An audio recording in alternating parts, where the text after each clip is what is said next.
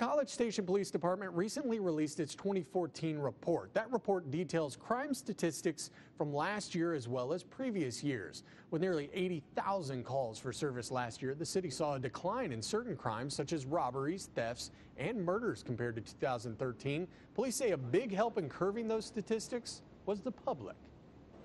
We were able to catch some burglars based off of a person witnessing it, calling it in, giving a description, us getting on scene and catching them. So that's great. You love it when that happens.